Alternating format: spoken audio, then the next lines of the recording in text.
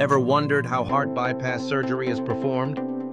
Heart bypass surgery, or CABG, is done to treat blocked or narrowed coronary arteries that reduce blood flow to the heart.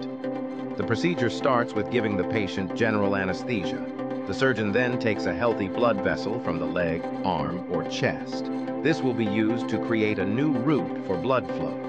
Next, the chest is opened to access the heart, and the heart may be temporarily stopped while a heart-lung machine takes over blood circulation. The surgeon then attaches one end of the new blood vessel above the blockage and the other end below it, bypassing the clogged section of the artery.